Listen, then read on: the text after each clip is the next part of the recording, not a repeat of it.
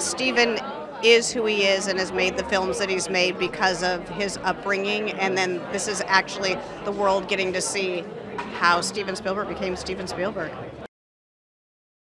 He continually reinvents himself. Like, he just crosses genres and does different things. And this movie, as I watched him make it, I was like, this is completely different than anything he's done. And this is his 34th movie. He's made 34 different kinds of films, but films for everyone. And I hope this is no different.